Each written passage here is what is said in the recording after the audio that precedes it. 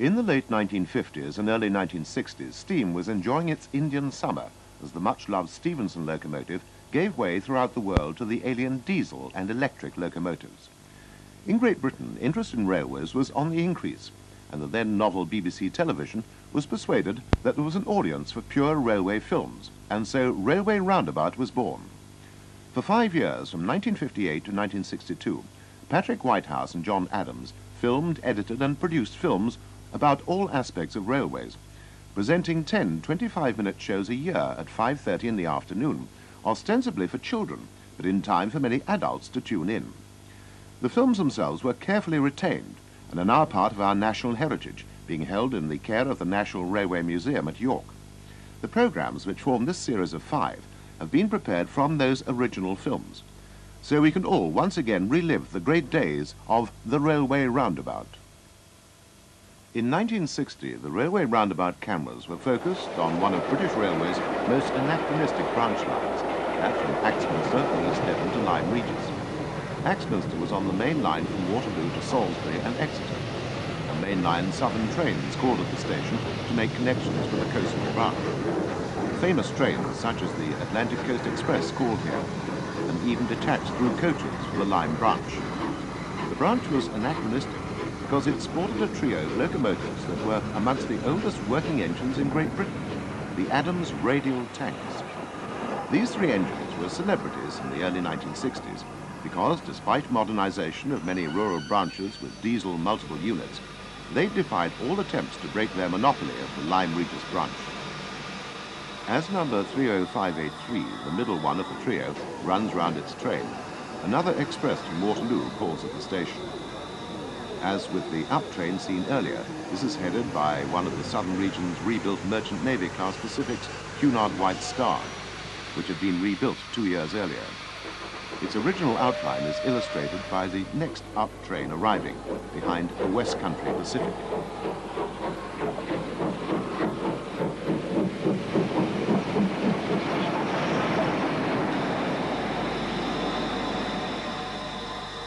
The radial's monopoly of the Lyme Regis branch had come about because of the flexibility of their wheelbase. They were 442 tanks with a longer than usual throw on the leading and trailing wheels. They were also very light engines, spreading their weight over 5 axles rather than the 3 common to most light tank engines. The locomotive seen here had a curious history. Built in 1885 as one of a class of 71 locomotives for use on the London suburban services of the London and South Western Railway, it was sold as surplus to requirements during the First World War and was later bought by the East Kent Railway, an impecunious concern that was part of the Colonel Stevens light railway empire. It was laid aside there just before the Second World War. Meanwhile, all but 2 of the remainder of the class had been sold or scrapped by the beginning of 1928, these 2 being retained for use on the Lyme Regis branch. They survived all attempts to replace them, but after the Second World War both needed heavy repairs. This emphasized the lack of any emergency cover, and as the East Kent engine still survived in a derelict condition, it was purchased by the Southern and refurbished, becoming British Railways number 30583.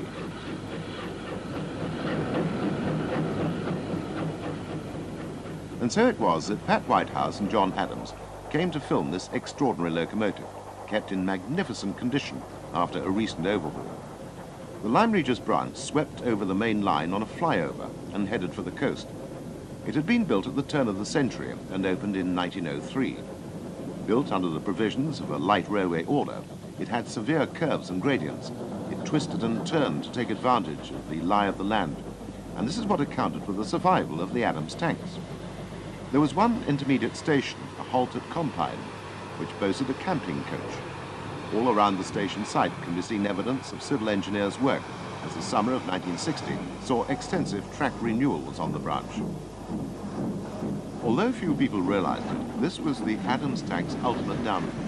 At the end of the summer, an Ibert tank was tried on the branch and proved satisfactory. By July 1961, all the Adams engines were withdrawn.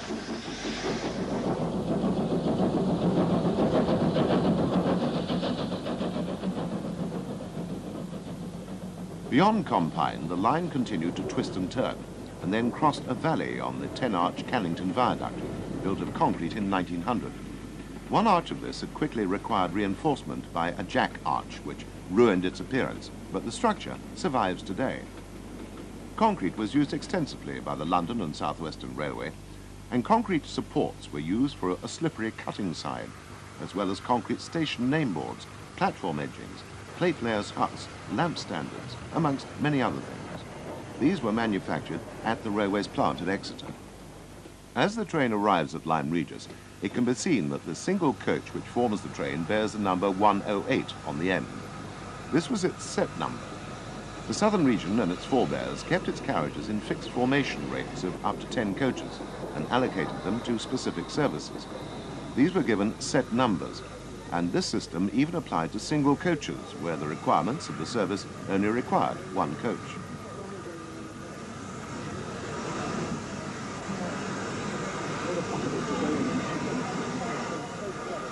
Despite its use of push-pull services on many branches, the Southern never fitted the Lyme Regis engines with the equipment, and all trains ran round. On summer Saturdays, through trains ran from Waterloo, requiring two of the Adams tanks double heading. Number 30583's tenacity continued after withdrawal, and she still works today on the Bluebell Railway.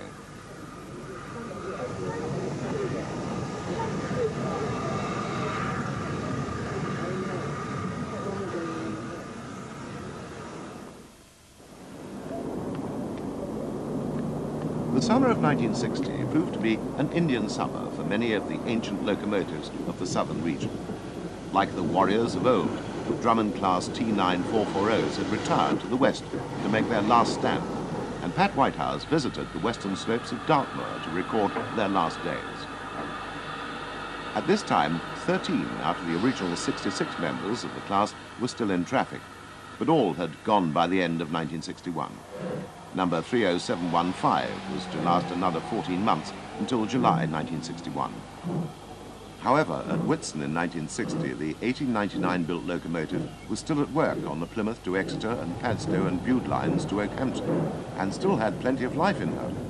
Sister engine 30718 was recorded at 78 miles an hour during the summer, recalling the great days of the turn of the century, when this particular batch of engines was known as Dubs Express, as they were built by the Glasgow Engineering Company and used on the LSWR's Top Link Express trains. Number 30715 sports two white discs on her smokebox. These indicate a Waterloo or Exeter to Plymouth or return working.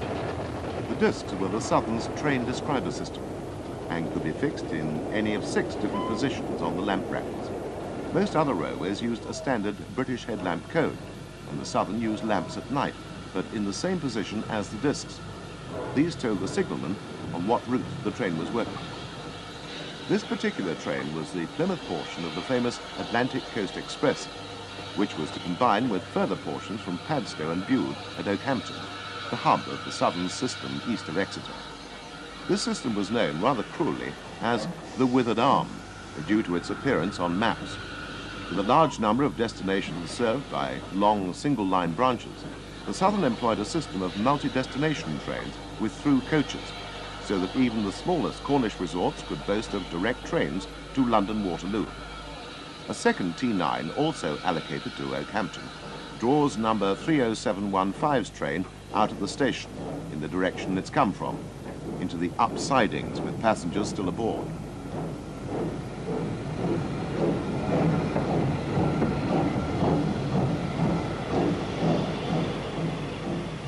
This leaves the platform clear for the Padstow train, indicated by discs on either side of the smokebox, to run in, behind a bullied Light Pacific locomotive.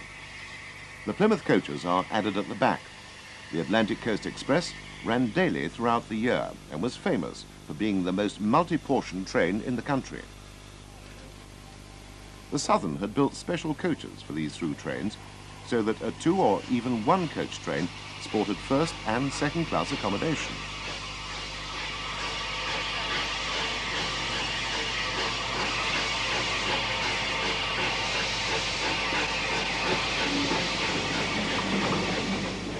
The T9s were ideally suited to the long branches, as, although they were large-wheeled, they had a good water capacity, and were able to gallop along between the country stations with their light loads. They were designed by the redoubtable Dougal Drummond, who came from Scotland to the LSWR and perpetuated and improved his designs from that country. There was a distinctly Scottish look about his locomotives, although the T9's appearance was dramatically altered in the 1920s when they were superheated with the addition of an extended smoke box and stovepipe chimney. The British Railway's secondary locomotive line black livery suited them very well, and Oakhampton Shed kept its engines in very clean condition.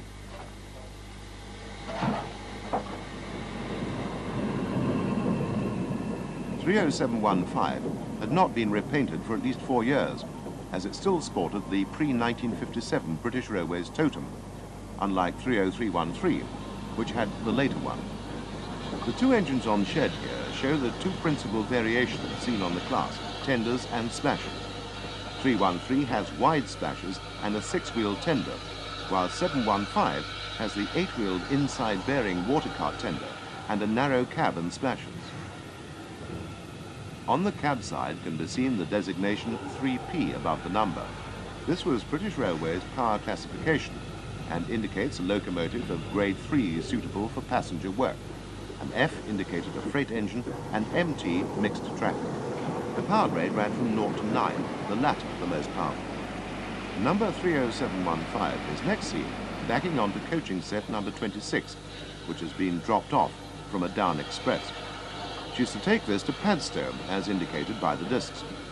In the opposite direction, number 30338 is seen heading for Exeter with a local train.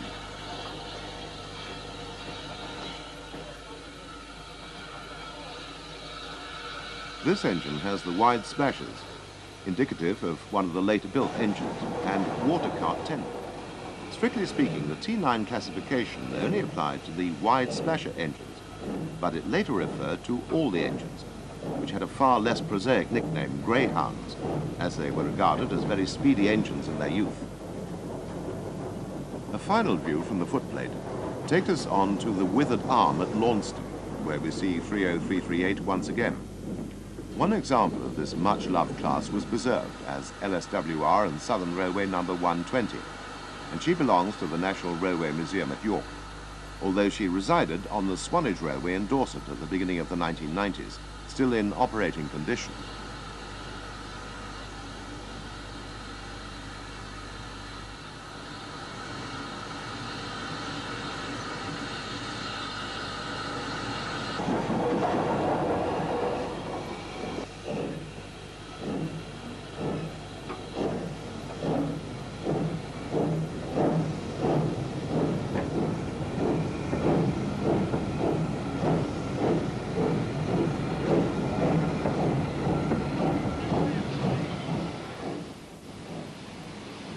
Pat Whitehouse was one of the founder members of the Tallaght Railway Preservation Society, which organised rail tours to the railway for its AGM each year. Interesting motive power was guaranteed, and in 1960, a pair of the Great Western's Duke Dog 440s did the honours. The railway roundabout cameras were, naturally enough, on hand to record the train and the preparation of the locomotives at Shrewsbury's Great Western Shed. These were the last double-frame locomotives on British Railways, a relic of the Victorian era, although these engines were officially built as late as 1936. Double-frame construction was common on the Great Western Railway in the 19th century, partly as a result of the need to produce convertible locomotives, as the era of the broad gauge came to an end. Double-frame locomotives came to symbolize the Dean era, and the engines produced were among Britain's most elegant. The general-purpose version of Dean's design was a modestly dimensioned 440, which formed the Duke of Cornwall class. A transitional design was produced by Churchward with a modern tapered boiler on the original chassis, known as the Bulldog class. Both types had become obsolete by the 1930s, but some examples survived for use on lightly laid lines such as the Cambrian routes. The older Dukes were lighter in weight, but their chassis were wearing out, whilst the heavier Bulldogs were precluded from some lines because of their weight. In the cash-starved 30s, a new design could not make economic sense, so a classic compromise was made, with the lighter Duke boilers being put on the more robust Bulldog chassis. The resultant engines earned the nickname Duke Dogs and survived internationalization. The Talyllyn special train used 2 of the last 3 surviving engines. Both were withdrawn later in the year.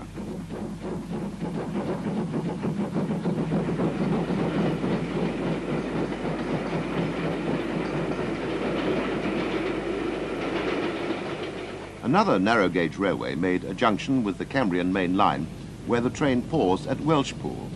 The line was the Welshpool and Llanfair light railway, which is also preserved.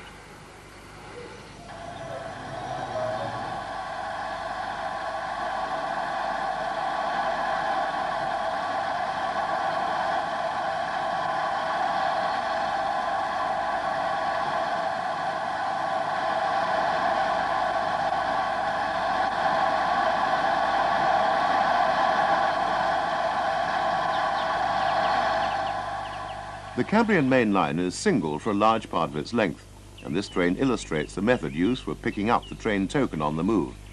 The signalman places it in the bracket attached to a large loop. Note how it's picked up by the second engine. It has to be the last engine in the section which carries the tablet.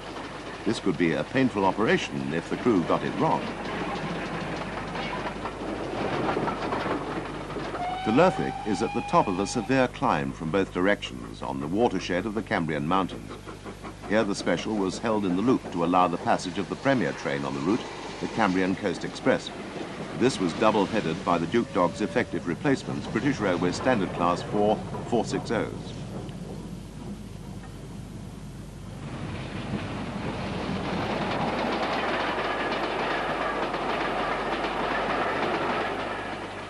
This station epitomizes the common practice of railways which avoided towns by naming stations with the word road added to the town's name. If you went to a road station, you knew you still had some way to go to get to the town. Here the train paused and the late Oliver Velton, divisional superintendent at Shrewsbury, spoke to the crew. He was responsible for the Vale of Rydal's survival in BR hands and had been a good friend to the preservationists, ensuring they had the special locomotives on the AGM trains. Both Pat and John beat the train to its destination and filmed its arrival. The train had run during the afternoon as the AGM was held in the evening, starting at 7 p.m.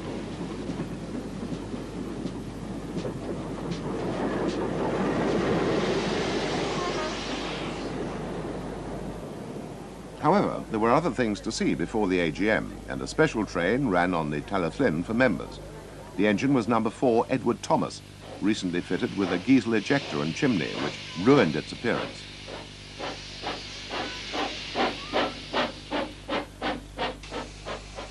Pat joined the footplate crew on the second Duke Dog as they took the empty stock forward to Barmouth.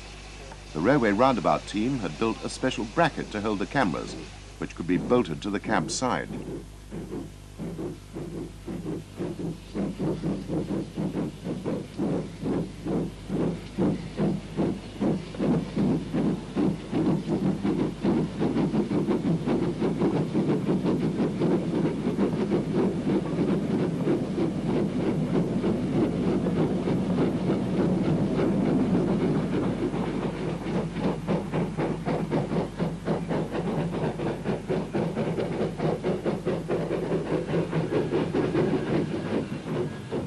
The Cambrian main line followed the coast between Towyn and Fairbourne, climbing quite severely near Friog.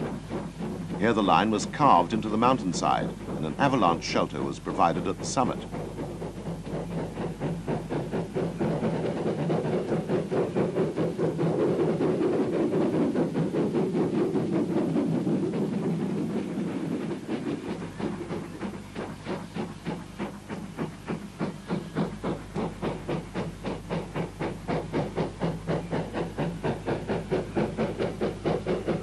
Whilst Pat travelled on the footplate, John had gone by road to the end of the sand spit opposite Barmouth and its famous bridge.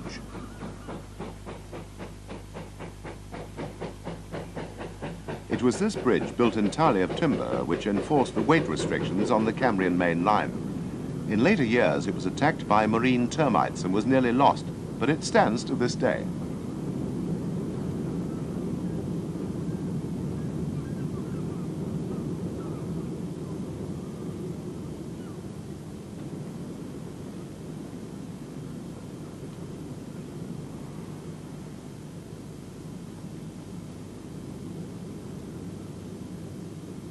At Barmouth, the engines were separated for watering.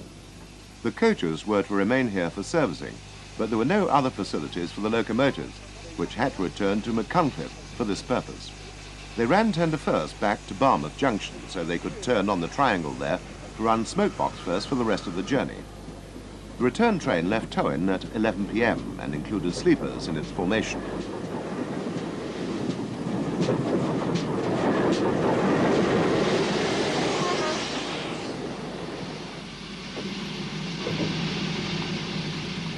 Note the single lamp on the centre of the buffer beam, denoting light engines.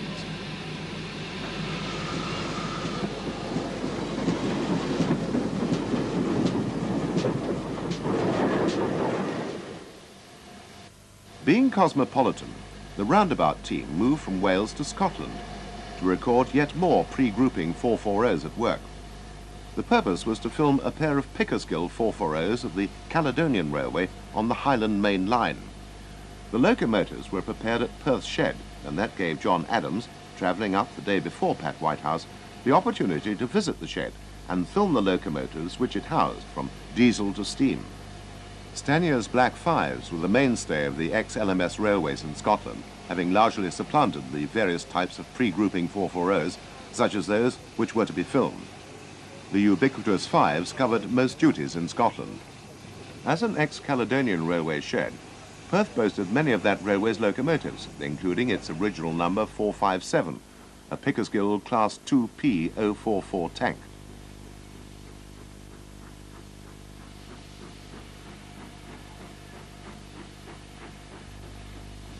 Also to be seen were LNER locomotives, this one being a North British Class J37. These were 5-foot driving-wheeled 060s, the largest and final design of freight engine for the North British. 104 were built between 1914 and 1921. The J37 makes an interesting contrast to the Midland's contemporary Class 4F, which was perpetuated as an early LMS standard class. 44253 is one of the latter engines and is fitted with a tender cab to make it more suitable for work in the Scottish winters.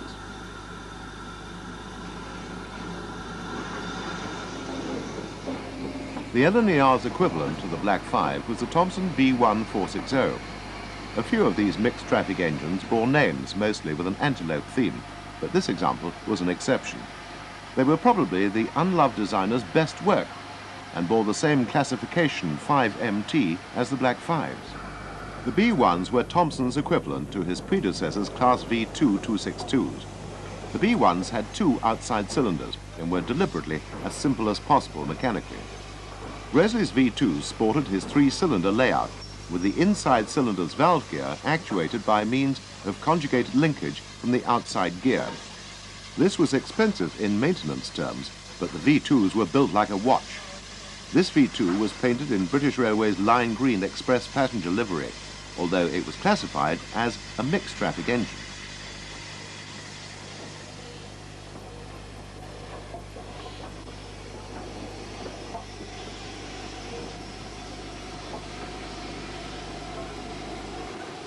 A very special Gresley jewel was the K4 Class 260.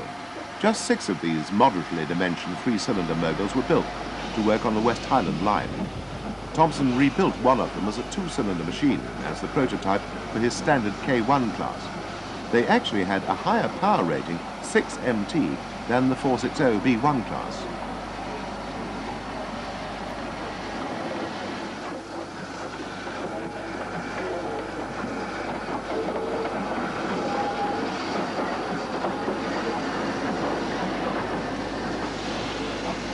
Belonging more to the Thomson school of thought is this LMS mogul. It's a Class 4 built after the war with features such as 2 outside cylinders and a high running board to make everything get affable. The class rejoiced in the nickname Flying Pigs. More Caledonian locomotives were to be seen. This 060 had been disfigured with a stovepipe chimney. The original elegant design was still worn by the standard Macintosh shunting tank which passes it. 30 out of 47 built between 1905 and 1922 still survived at the end of 1960. All were gone by the end of 1963. The majority of the Caledonian locomotives to be seen were of Macintosh's design. Pickersgill's 440s were the main reason for the visit of the cameras, but this engine was not one of the participants. She was still in everyday unkempt condition. Note the Westinghouse air pump alongside the boiler. The Caledonian was unusual in British practice in its use of the air braking system, although today all trains utilize air brakes rather than vacuum. These were the stars. Two of the Pickersgill 440s had been bulled up in the great Scottish tradition and looked superb.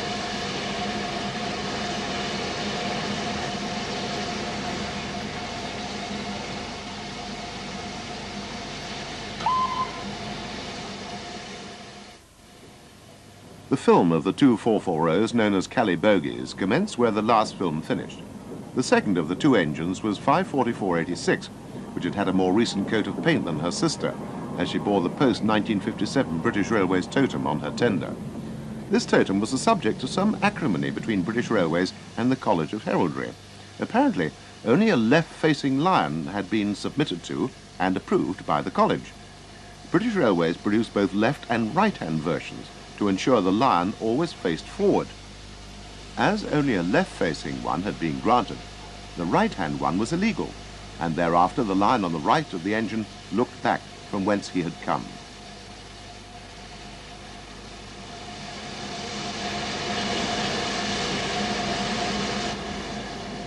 The 440s made a number of extra movements for the camera. The use of these engines had been specially arranged for this program, once again demonstrating the excellent working arrangements that the Railway Roundabout team enjoyed with British Railways by this time.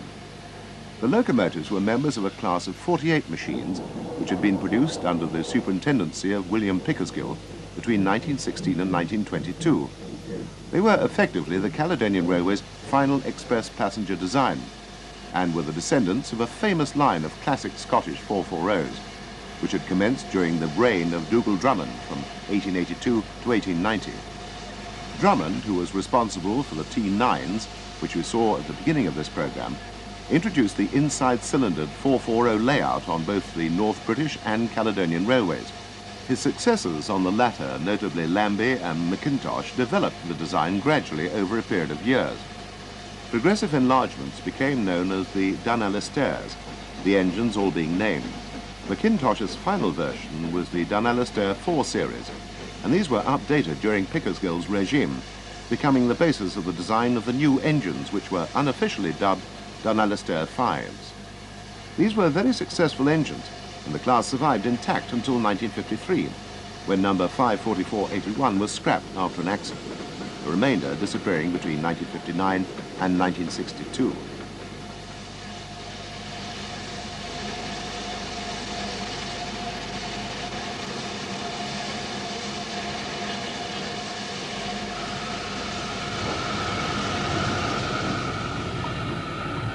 The locomotives reversed down onto a train in Perth Station.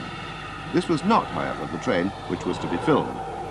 That was the overnight mails and sleeper which ran nightly from Euston to Inverness, arriving at Perth in the early hours, which would have made filming impracticable. Therefore, a dummy run was arranged for the previous day, and this is what we see here, with the locomotives making a number of false starts for the cameras.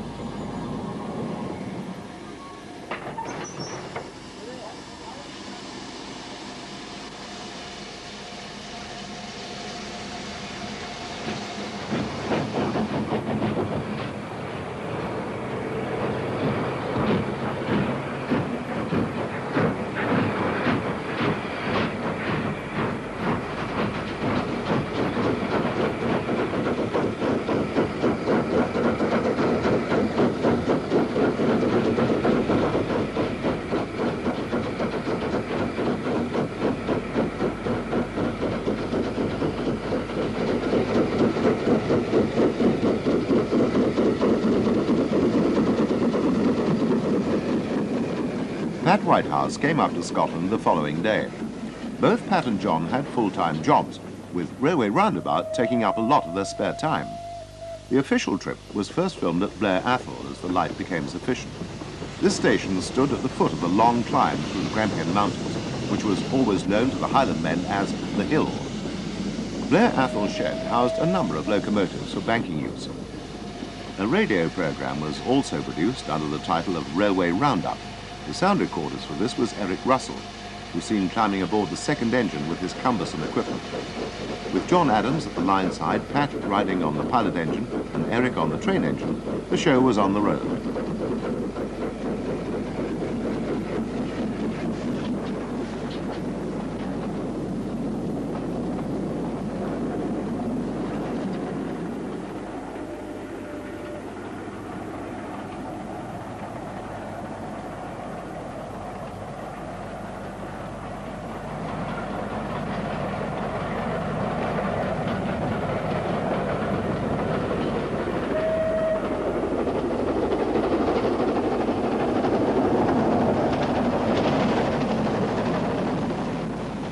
Note the vintage mail coach behind the standard BR Gov, or General Utility Van.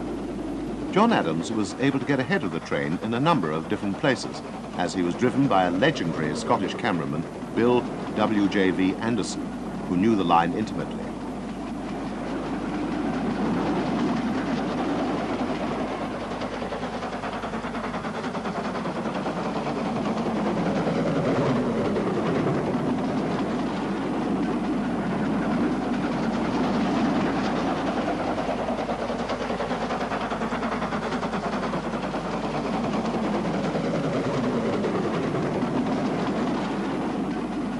The 16-mile climb from Blair to the summit at Dromocta included 7 miles at 1 in 70. The train then ran downhill to Aviemore, where the final views were filmed. The train ran on to Inverness via Slough Summit on the new direct route, and the engines were to return to Perth later in the day with a train on the old Highland route via Darver, which joined the new route at Aviemore. Today, part of that old route forms the Strathspey Railway. Another line joined the Darver line at Boat of Garten. This was the Great North of Scotland Railway's Spey River or Spey Side line, which started at Craigellachie, a small town in the heart of Scotch whisky-producing country. The Scottish region had made arrangements for the day following the Perth to Aviemore trip for the preserved 440 Gordon Highlander to work on this line. Accordingly, the entourage moved on to Craigellachie to find the veteran locomotive being bulled up for her stardom. As she pulls away, a footbridge can be seen in the background. This crossed the main GNOS line from Elgin to Keith, with which the Spey River line connected. The line was single track throughout, with the Great North's furthest push to the west. The locomotive, GNOS number 49, was an example of that railway's final passenger locomotive design. It had been built in 1920 by the North British Locomotive Company in Glasgow, and the design was the final development of a string of 440s for the GNOS. Classified as Class F by the Great North and D40 by the LNER and British Railways, she'd been withdrawn for preservation in 1958 and first returning to normal duties on the Spey River line in her restored condition. The 8 members of her class and 13 Class V engines converted to the same specifications had been familiar on this line since the 1930s.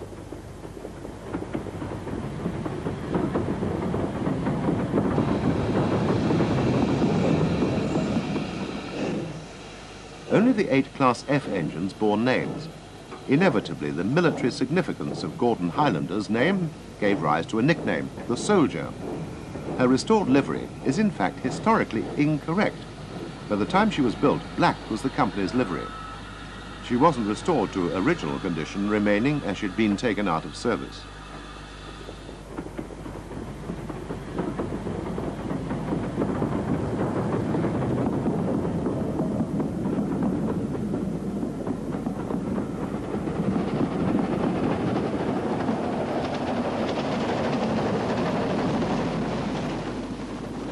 This was a regular service train, only the livery of the engine was unusual. Eric Russell again rode on the footplate for Railway Roundabout. The Spey River line joined the original Highland Railway main line outside Boat of Garten station. The 2 single lines ran parallel to one another for the last couple of miles, giving rise to a number of the inevitable races. Boat station was joint. Today it's the northern terminus of the Strathspey Railway, but that organisation is hoping to extend its running line back to the north to Grantown-on-Spey. Perhaps one day Gordon Highlander will again be seen at Boat of Garten.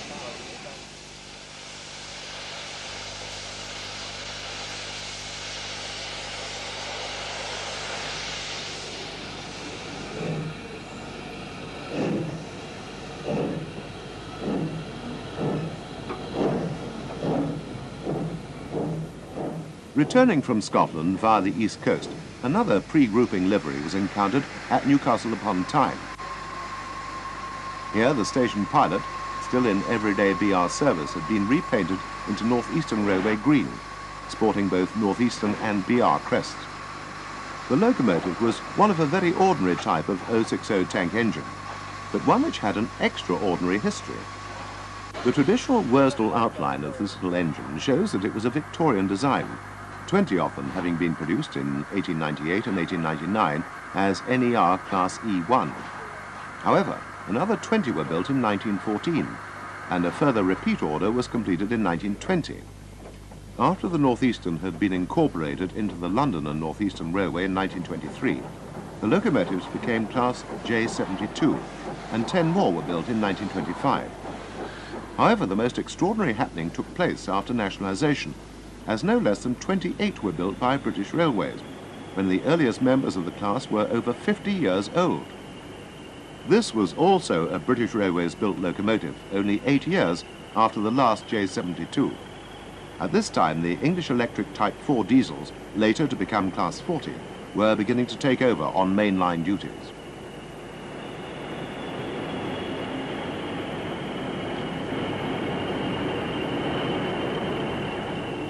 But in 1960, the East Coast still looked like the traditional railway. LNER Pacifics, this one 2 years older than the last J72 and named after its designer, still ruled the roost despite the diesels.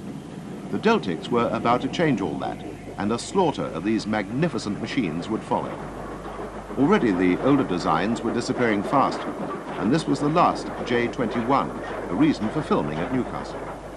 She'd been specially cleaned for the cameras, but was on normal duties shunting about around the station area.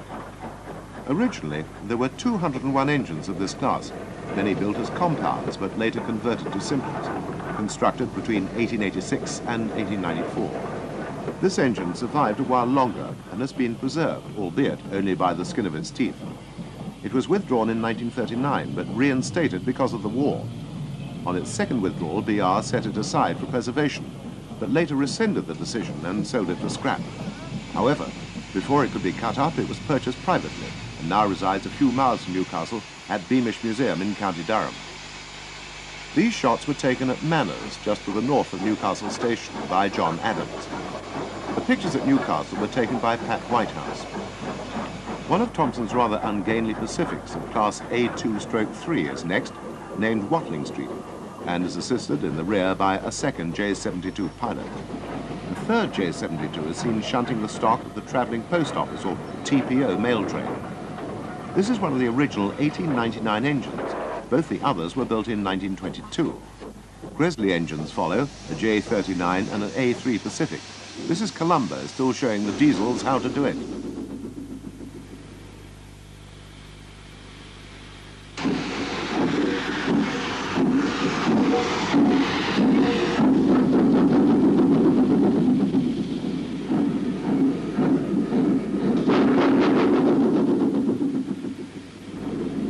Coming in from the north is one of the Tyneside Electrics. The North Eastern was amongst the most progressive railways of its time and introduced electric services on its North Tyneside suburban services using third rail DC electrification. The units were articulated, 2 coaches sharing a common centre bogie. Today these services are part of the Tyne and Wear metro system. This is one of the long-lasting North Eastern Class J27s, one of which is preserved. Also preserved is one of the J72s, resplendent in the livery of this pilot, but actually one of the BR-built examples.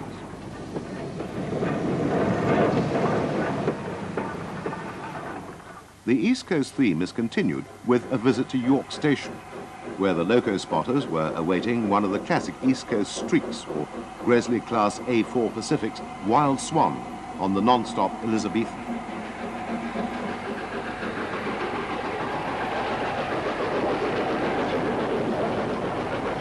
The more famous Flying Scotsman train had Golden Fleece at the head. Both were top shed engines. Another J72 acted as pilot, an original 1898 example. In 1960, the York Railway Museum was a very small affair, which had been set up by the LNER. It was something of a contrast to the magnificent National Railway Museum of today, which was to take over its function.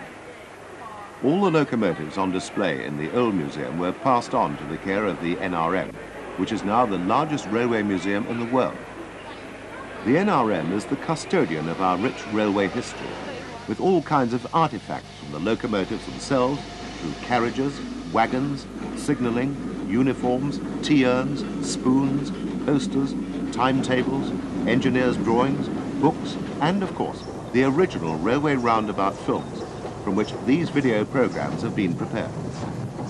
The first locomotive of this class, Gresley's V2 Green Arrow 262, is one of the NRM's major exhibits, as is the last of the type which follows, the British Railways Class 9F 210Os. The Scarborough services had already been dieselised, using the standard British Railways diesel multiple units, but the cameras were here to film steam. Various East Coast Pacifics were filmed, starting with one of the successful Peppercorn A1's, Marmion.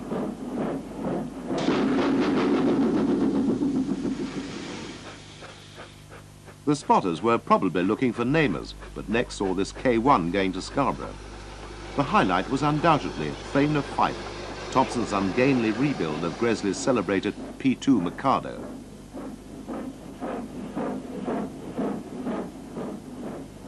Airborne follows, a genuine Thomson Pacific. Note the odd positioning of the cylinders. It's not surprising these engines slipped as much as they did. The station pilot appears again. York also acquired a green Northeastern J72 in 1960. Our final view here is Herringbone, heading north past the locomotive depot that was to become the National Railway Museum. On the Midland Railway's main line from Derby to Manchester through the Peak District, there was a junction and exchange sidings with a most unusual railway, whose workings hark back to the earliest days of the railways. The railway was the Cromford and High Peak Railway, which ran up the side of the hills in the southern Peak District near Matlock, Derbyshire. It was one of the earliest railways of all, being authorised in 1825 and opened in 1831, predating the main line here by 18 years. Its purpose was to link two canals and provide a through route for freight between the capital of the Lancashire cotton industry, Manchester, and the East Midlands. The canals were the Cromford Canal in Derbyshire and the Peak Forest Canal at Whaley Bridge to the southeast of Manchester. The railway was built in a similar way to a canal, with steep inclines replacing locks, the inclines being joined by railways on the level. Right up to closure, as a through route in 1963, the railway was a curiosity to enthusiasts, as the two major inclines at Cheap Pasture and Middleton were rope work to the end, a practice which had been eliminated in most other parts of the country. The C&HP was a magnet to the railway roundabout team, who arranged to film its workings at a particularly interesting time. Austerity tanks ruled on the ground floor level between the transfer sidings and the foot of Sheep Pasture incline. Here wagons were hitched to the tow rope to ascend the 1 in 9 climb. Empty wagons went up and loaded ones came down, as the railway's function was now to move limestone from the quarries at the top of the hills. The semaphore signal had given the shunter at the top the authority to knock the chocks away, and the loaded wagons began to descend. At the bottom, the empties began to ascend.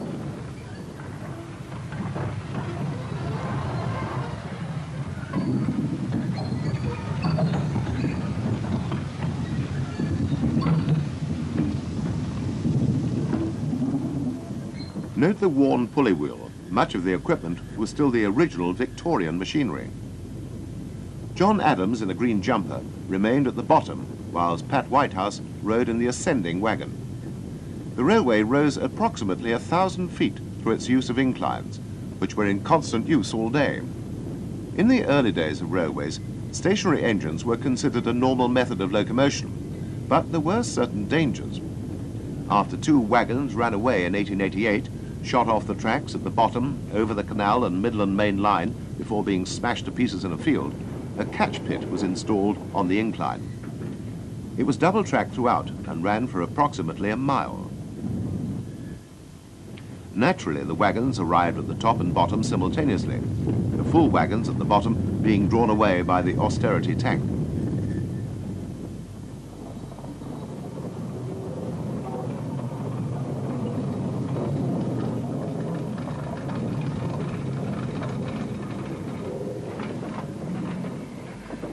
At the top, another remarkable tank engine type picked up the empty wagons.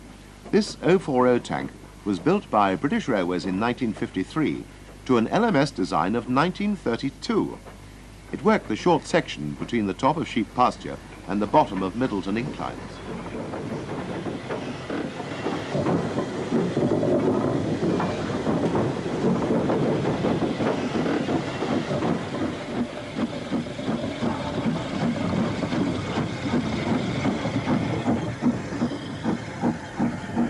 The railway had maintained its independence until 1887, when the London and North Western Railway acquired it. This had little effect on its operations at the western end.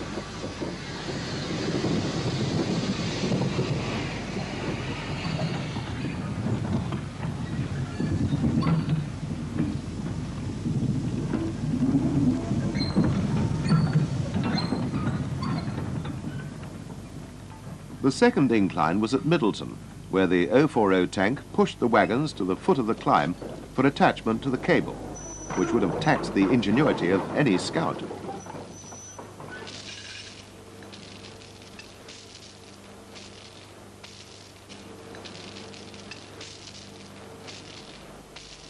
Once again, a signal was given to the man at the top to release the downcoming wagons, which in this instance were a pair of former London and North Western Railway locomotive tenders descending empty.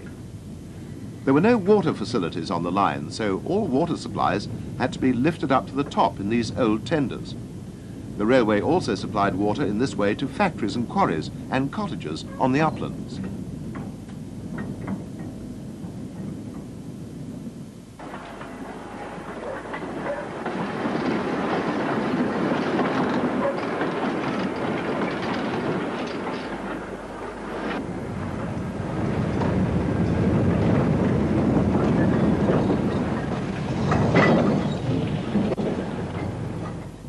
Activity between Middleton Top and the main part of the railway was perhaps the most famous part of the Cromford and High Peak Railway. Here the London and North Western had imported some small 060 tanks from another of its absorbed lines, the North London Railway. In 1960 these engines were replaced by further austerities, and the survival of this one engine was all that was needed to bring the cameras here in that year. These engines had worked the line since the 1930s, and the sight of a pair of them rushing Hopton Incline was one to behold. This was the last chance to film. Hopton Incline had originally been a rope-worked incline like Sheep Pasture and Middleton, but it had been eased out to allow conventional working in 1877. With a maximum gradient of 1 in 14, this was the steepest Edesian-worked railway in the country.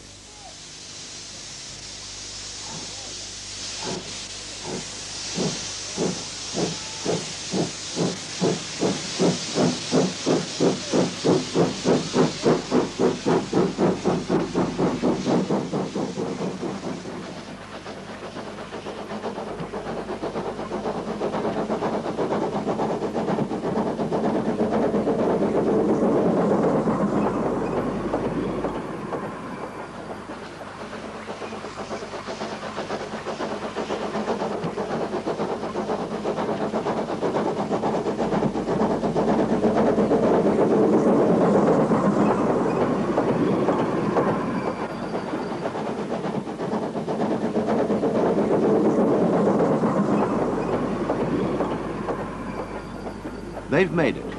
Stalling wasn't unknown. 2 wagons were virtually the limit for a single engine. Note in the background an austerity, waiting to take the train on along the top. Water was precious here, none was wasted.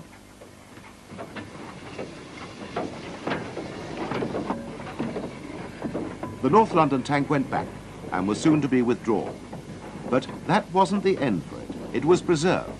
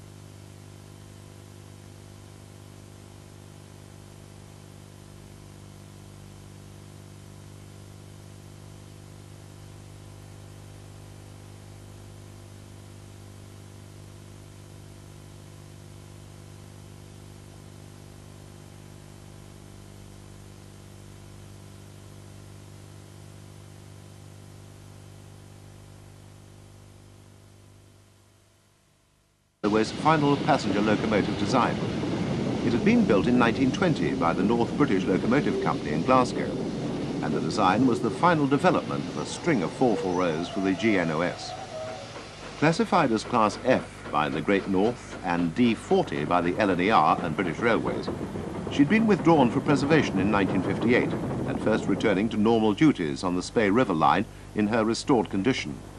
The 8 members of her class and 13 Class V engines converted to the same specifications had been familiar on this line since the 1930s.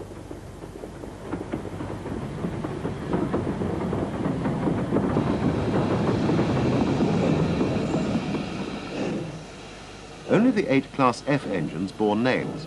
Inevitably, the military significance of Gordon Highlander's name gave rise to a nickname, the Soldier. Her restored livery is in fact historically incorrect. By the time she was built, black was the company's livery. She wasn't restored to original condition, remaining as she'd been taken out of service.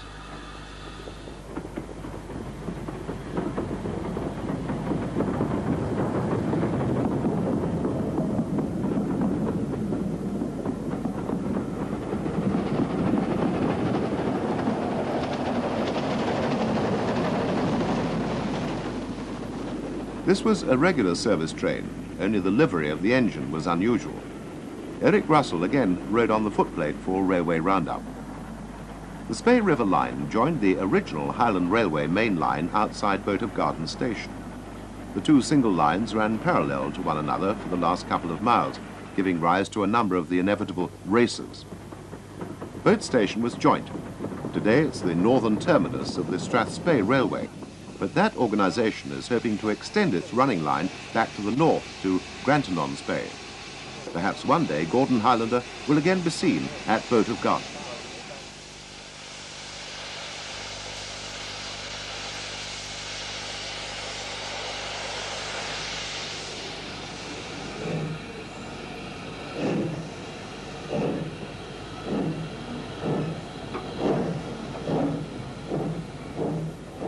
Returning from Scotland via the east coast, another pre-grouping livery was encountered at Newcastle upon Tyne. Here the station pilot, still in everyday BR service, had been repainted into North Eastern Railway green, sporting both North Eastern and BR crests. The locomotive was one of a very ordinary type of 060 tank engine, but one which had an extraordinary history. The traditional Worsdale outline of this little engine shows that it was a Victorian design, 20 of them having been produced in 1898 and 1899 as NER Class E1. The class had been sold or scrapped by the beginning of 1928, these 2 being retained for use on the Lyme Regis branch. They survived all attempts to replace them, but after the Second World War both needed heavy repairs. This emphasized the lack of any emergency cover, and as the East Kent engine still survived in a derelict condition, it was purchased by the Southern and refurbished, becoming British Railways number 30583.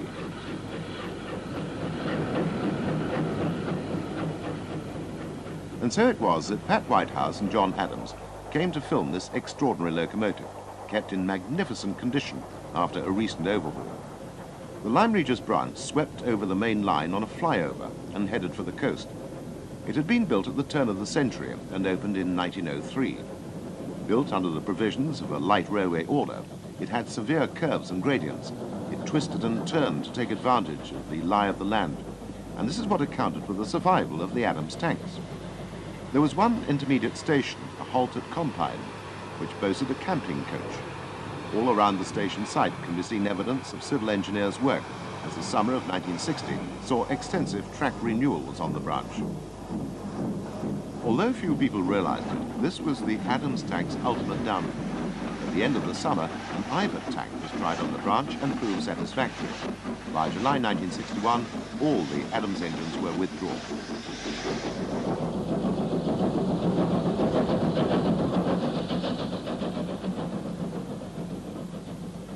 Beyond Compine, the line continued to twist and turn, and then crossed a valley on the 10-arch Cannington Viaduct, built of concrete in 1900. One arch of this had quickly required reinforcement by a jack arch, which ruined its appearance, but the structure survives today. Concrete was used extensively by the London and South Western Railway, and concrete supports were used for a slippery cutting side, as well as concrete station nameboards, platform edgings, plate layers huts, lamp standards, amongst many other things. These were manufactured at the railway's plant at Exeter. As the train arrives at Lyme Regis, it can be seen that the single coach which forms the train bears the number 108 on the end. This was its set number. The Southern region and its forebears kept its carriages in fixed formation rates of up to 10 coaches and allocated them to specific services. These were given set numbers, and this system even applied to single coaches where the requirements of the service only required one coach.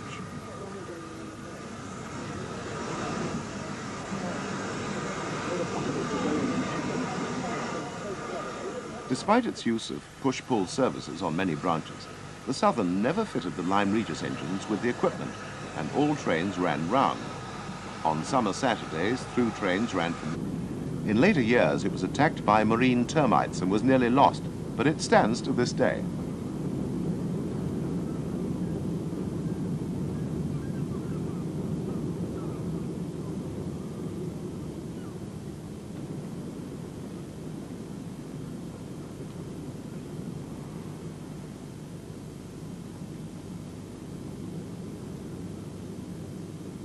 At Barmouth, the engines were separated for watering. The coaches were to remain here for servicing, but there were no other facilities for the locomotives, which had to return to Machynlleth for this purpose. They ran tender first back to Barmouth Junction, so they could turn on the triangle there to run Smokebox first for the rest of the journey. The return train left Towyn at 11 p.m. and included sleepers in its formation.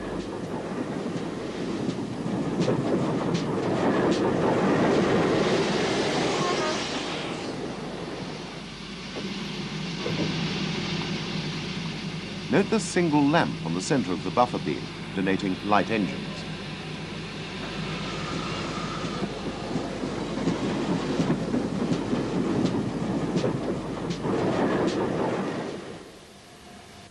Being cosmopolitan, the Roundabout team moved from Wales to Scotland to record yet more pre-grouping 440s at work. The purpose was to film a pair of Pickersgill 440s of the Caledonian Railway on the Highland Main Line. The locomotives were prepared at Perth Shed, and that gave John Adams, travelling up the day before Pat Whitehouse, the opportunity to visit the shed and film the locomotives which it housed, from diesel to steam. Stanier's Black Fives were the mainstay of the ex-LMS railways in Scotland, having largely supplanted the various types of pre-grouping 440s, such as those which were to be filmed.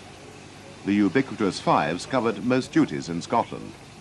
As an ex-Caledonian railway shed, Perth boasted many of that railway's locomotives, including its original number 457, a Pickersgill Class 2P 044 tank.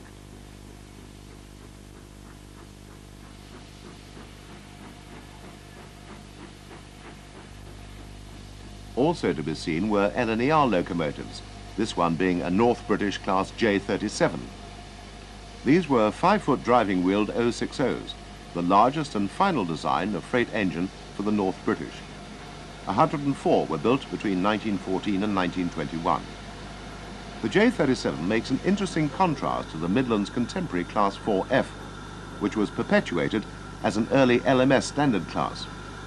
44253 is one of the latter engines and is fitted with a tender cab to make it more suitable for work in the Scottish winters.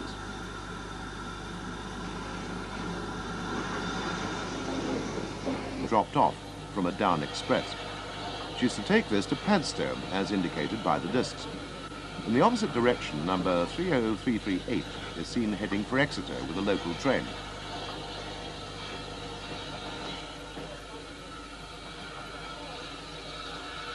This engine has the wide splashes, indicative of one of the later built engines, and water cart tender. Strictly speaking, the T9 classification only applied to the wide splasher engines, but it later referred to all the engines, which had a far less prosaic nickname, Greyhounds, as they were regarded as very speedy engines in their youth. A final view from the footplate takes us on to the withered arm at Launceston, where we see 30338 once again. One example of this much-loved class was preserved as LSWR and Southern Railway number 120, and she belongs to the National Railway Museum at York. although she resided on the Swanage Railway in Dorset at the beginning of the 1990s, still in operating condition.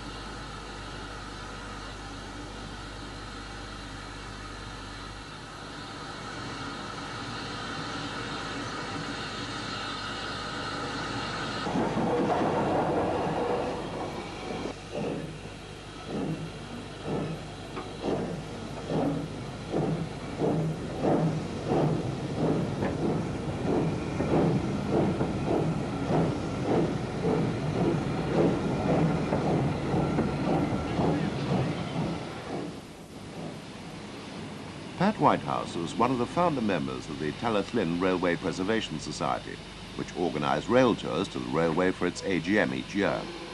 Interesting motive power was guaranteed, and in 1960, a pair of the Great Western's Duke Dog 440s did the honours. The railway roundabout cameras were, naturally enough, on hand to record the train and the preparation of the locomotives at Shrewsbury's Great Western shed. These were the last double-frame locomotives on British railways, a relic of the Victorian era, although these engines were officially built as late as 1936. Double-frame construction was common on the Great Western Railway in the 19th century, partly as a result of the need to produce convertible locomotives, as the era of the broad gauge came to an end.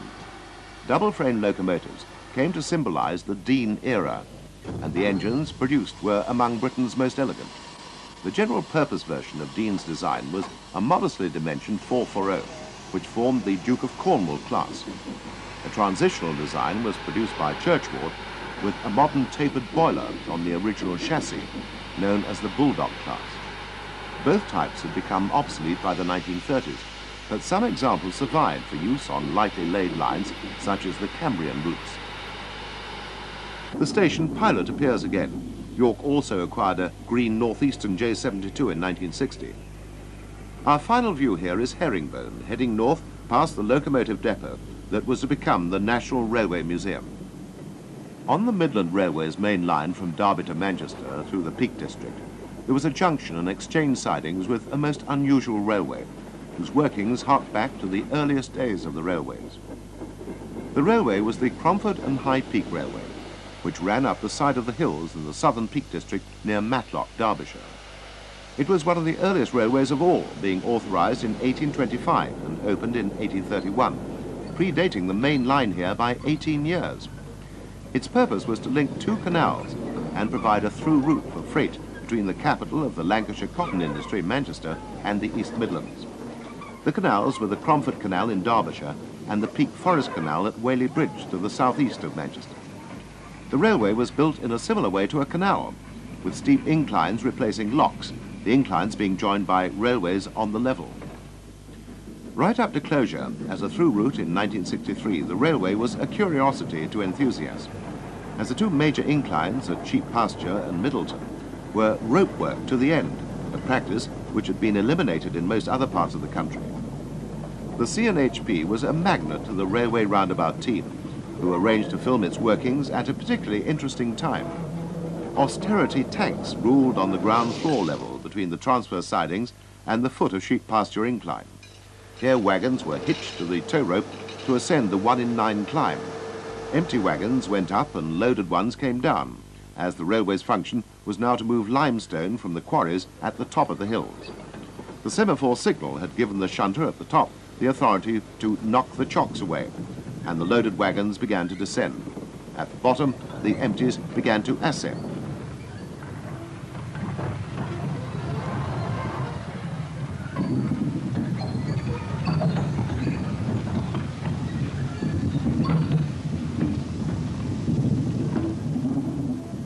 Note the worn pulley wheel. Much of the equipment was still the original Victorian machinery. John Adams in a green jumper remained at the bottom, whilst Pat Whitehouse rode in the ascending wagon. The railway rose approximately 1,000 feet through its use of inclines, which were in constant use all day.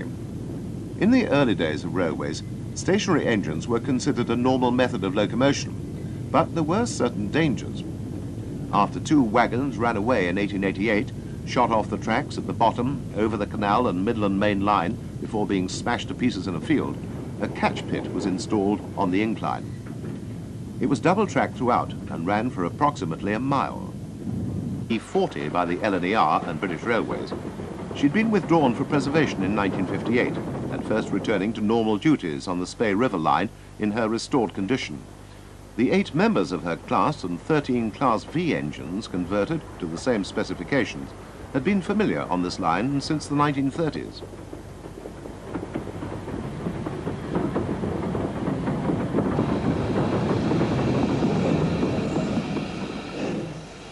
Only the 8 Class F engines bore names. Inevitably, the military significance of Gordon Highlander's name gave rise to a nickname, the Soldier. Her restored livery is in fact historically incorrect. By the time she was built, black was the company's livery. She wasn't restored to original condition, remaining as she'd been taken out of service.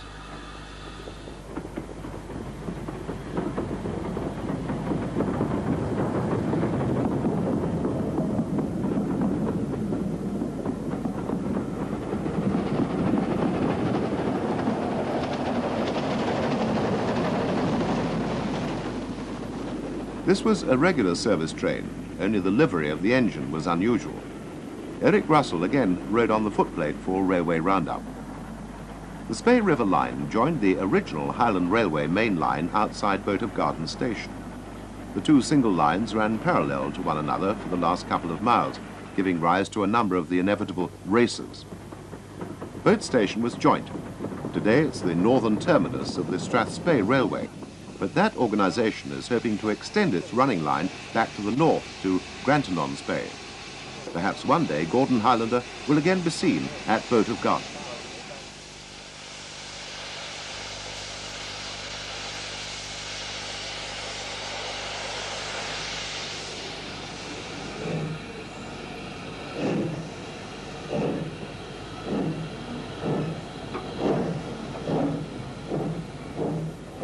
Returning from Scotland via the east coast, another pre-grouping livery was encountered at Newcastle upon Tyne. Here the station pilot, still in everyday BR service, had been repainted into North Eastern Railway green, sporting both North Eastern and BR crests. The locomotive was one of a very ordinary type of 060 tank engine, but one which had an extraordinary history. The traditional Worsdale outline of this little engine shows that it was a Victorian design, 20 of them having been produced in 1898 and 1899 as NER Class E1. However, another 20 were built in 1914, and a further repeat order was completed in 1920. After the North Eastern had been incorporated into the London and North Eastern Railway in 1923, the locomotives became Class J72, Shrewsbury's Great Western Shed. These were the last double-frame locomotives on British Railways, a relic of the Victorian era, although these engines were officially built as late as 1936. Double-frame construction was common on the Great Western Railway in the 19th century, partly as a result of the need to produce convertible locomotives, as the era of the broad gauge came to an end. Double-frame locomotives came to symbolize the Dean era, and the engines produced were among Britain's most elegant. The general-purpose version of Dean's design was a modestly dimensioned 440, which formed the Duke of Cornwall class.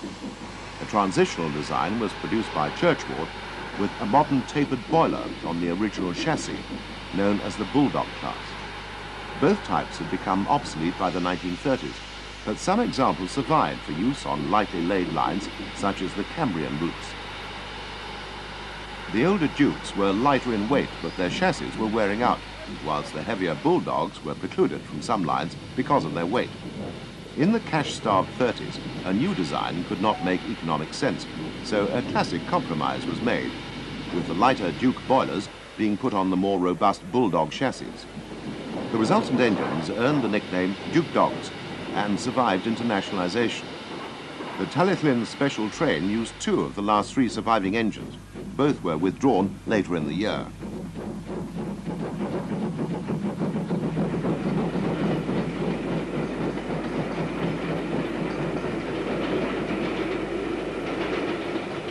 Another narrow-gauge railway made a junction with the Cambrian main line, where the train paused at Welshpool. The line was the Welshpool and Llanfair light railway, which is also preserved.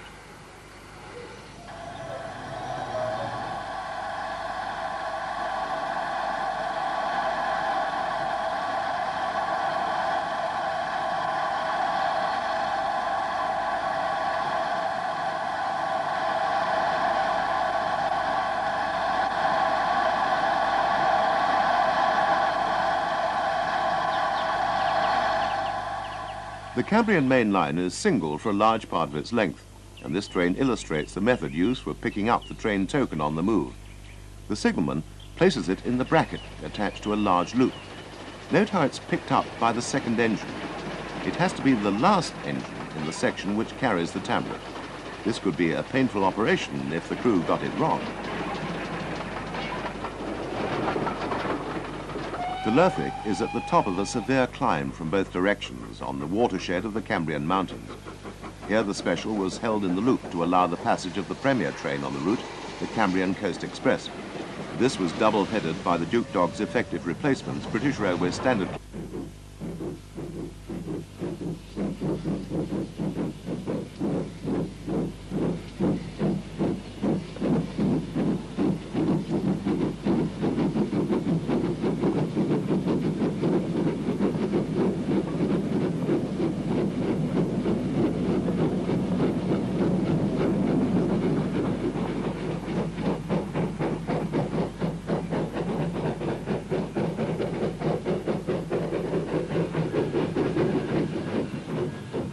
The Cambrian main line followed the coast between Towyn and Fairbourne, climbing quite severely near Fiog. Here the line was carved into the mountainside and an avalanche shelter was provided at the summit.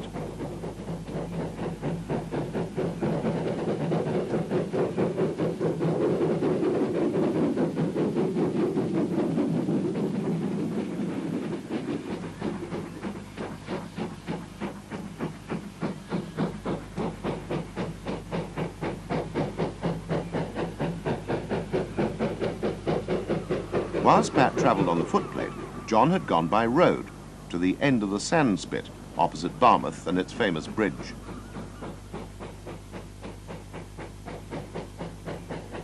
It was this bridge, built entirely of timber, which enforced the weight restrictions on the Cambrian main line.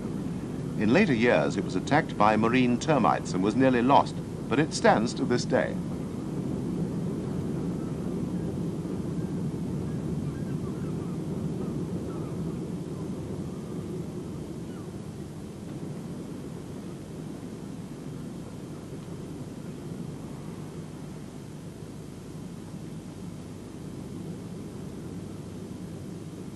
At Barmouth, the engines were separated for watering.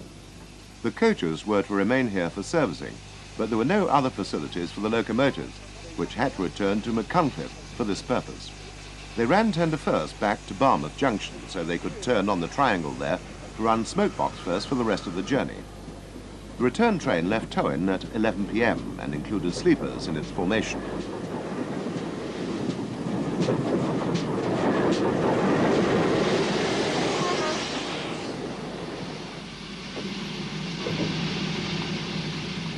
Note the single lamp on the centre of the buffer beam, denoting light engines.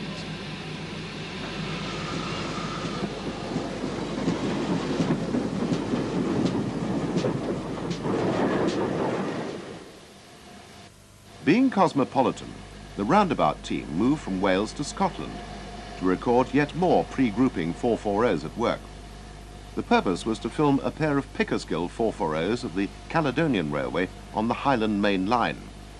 The pause at Welshpool. The line was the Welshpool and Llanfair Light Railway, which is also preserved.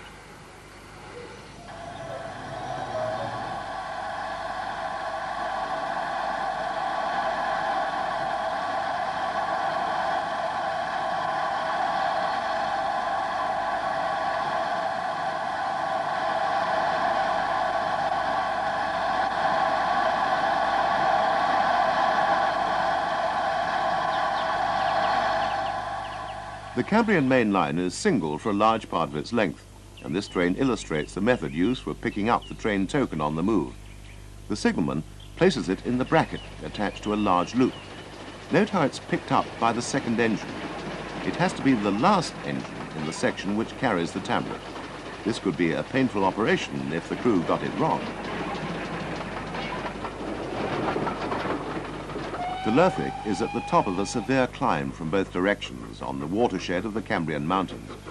Here the special was held in the loop to allow the passage of the premier train on the route, the Cambrian Coast Express. This was double-headed by the Duke Dog's effective replacements, British Railway Standard Class 4 460s.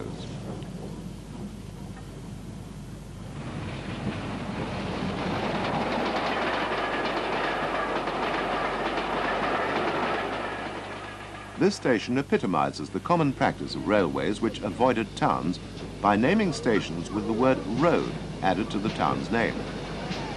If you went to a road station, you knew you still had some way to go to get to the town. Here the train paused and the late Oliver Velton, divisional superintendent at Shrewsbury, spoke to the crew. He was responsible for the Vale of Rydal's survival in BR hands and had been a good friend to the preservationists, ensuring they had the special locomotives on the AGM trains. Both Pat and John beat the train to its destination and filmed its arrival. The train had run during the afternoon as the AGM was held in the evening, starting at 7 p.m.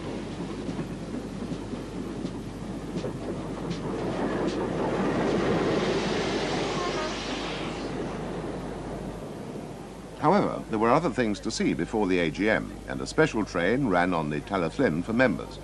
The engine was number 4 Edward Thomas, recently fitted with a Giesel ejector and chimney, which ruined its appearance.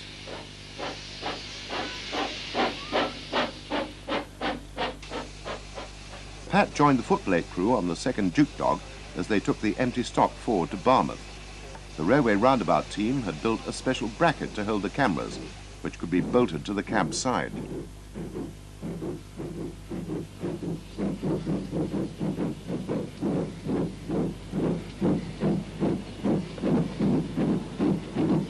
And 10 more were built in 1925. However, the most extraordinary happening took place after nationalisation, as no less than 28 were built by British Railways, when the earliest members of the class were over 50 years old. This was also a British Railways built locomotive, only 8 years after the last J72. At this time, the English Electric Type 4 diesels, later to become Class 40, were beginning to take over on mainline duties.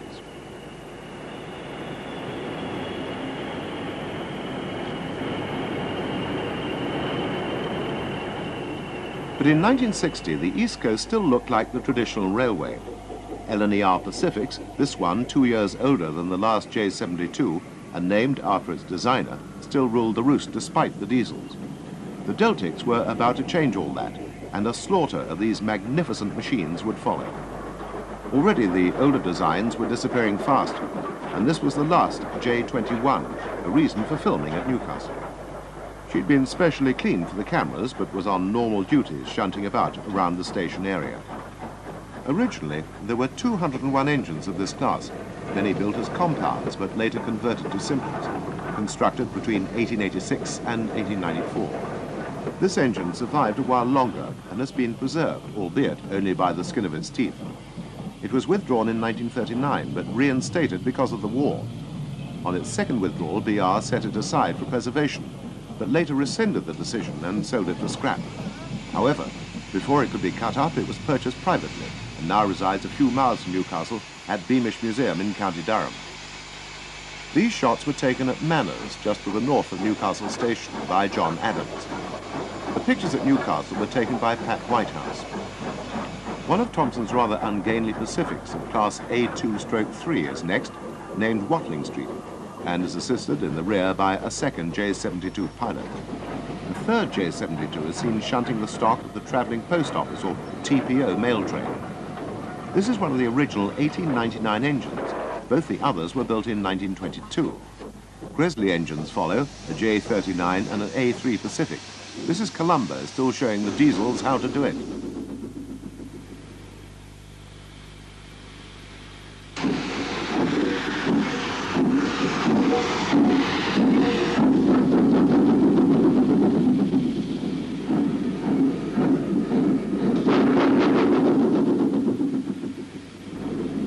Coming in from the north is one of the Tyneside Electrics.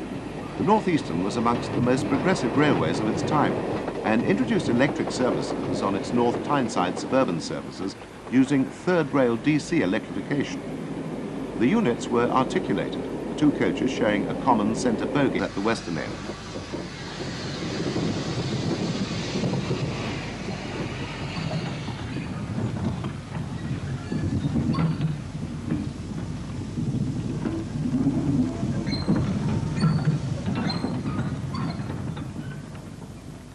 The second incline was at Middleton, where the 040 tank pushed the wagons to the foot of the climb for attachment to the cable. which would have taxed the ingenuity of any scout.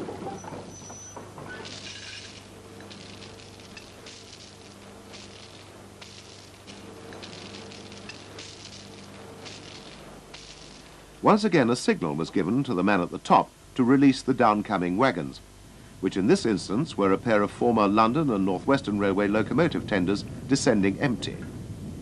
There were no water facilities on the line, so all water supplies had to be lifted up to the top in these old tenders. The railway also supplied water in this way to factories and quarries and cottages on the uplands.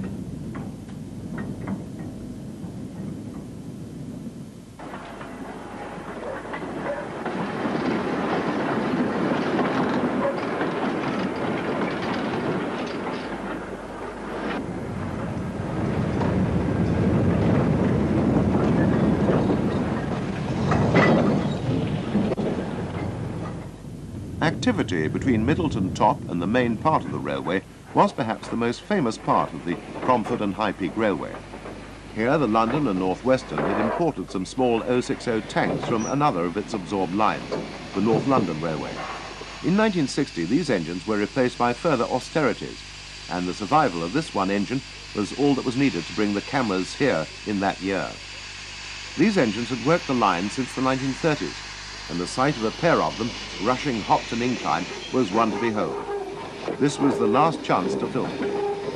Hopton Incline had originally been a rope-worked incline like Sheep Pasture and Middleton, but it had been eased out to allow conventional working in 1877. With a maximum gradient of 1 in 14, this was the steepest Adhesion-worked railway in the country.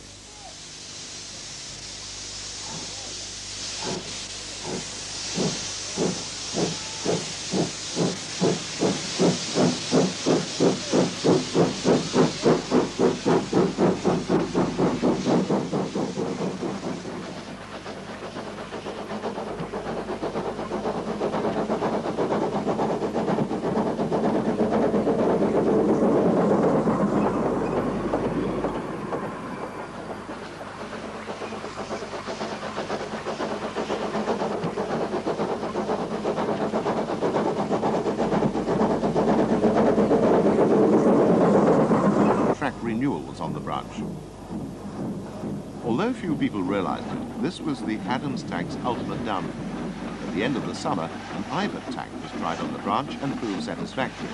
By July 1961, all the Adams engines were withdrawn.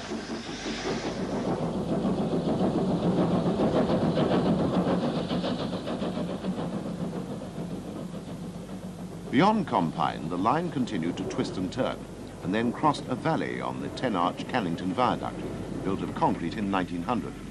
One arch of this had quickly required reinforcement by a jack arch, which ruined its appearance, but the structure survives today.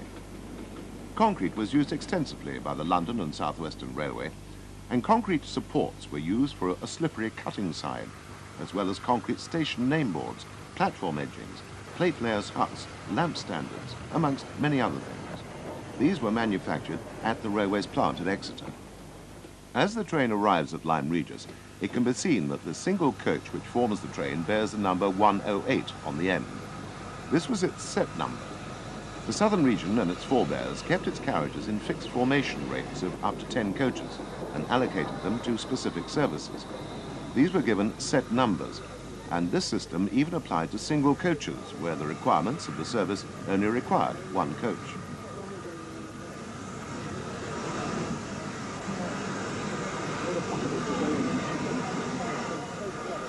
Despite its use of push-pull services on many branches, the Southern never fitted the Lyme Regis engines with the equipment, and all trains ran round. On summer Saturdays, through trains ran from Waterloo, requiring 2 of the Adams tanks double heading. Number 30583's tenacity continued after withdrawal, and she still works today on the Bluebell Railway.